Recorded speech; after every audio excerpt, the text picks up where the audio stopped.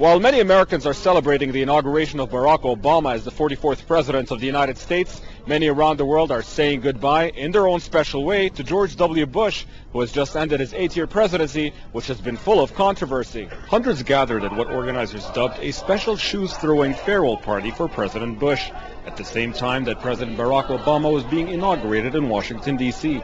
People were asked to bring their own shoes and hurl them. These people have many reasons for disliking the former president, the most recent of which was his support for Israel during its all-out massive offensive against the people of the Gaza Strip, which has ravaged the besieged tiny coastal enclave, claiming at least 1,300 lives, more than 400 of whom children. Under the false pretext of his possession of weapons of mass destruction, he also occupied Iraq, causing havoc to the country in the process.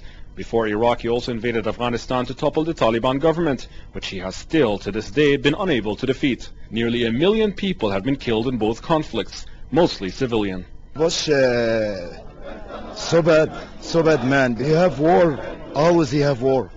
Why, we don't know. I think he is not human. We want to tell all the world this message that we are suffering in Palestine, in Baghdad, and he is the first one who supported all these things.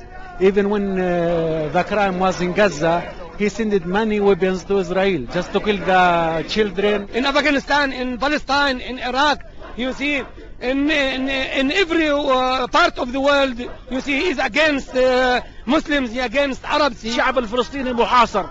The Palestinian people in Gaza are besieged, and they have been bombed by the US-backed Israelis, and no one was spared, not even mosques and schools.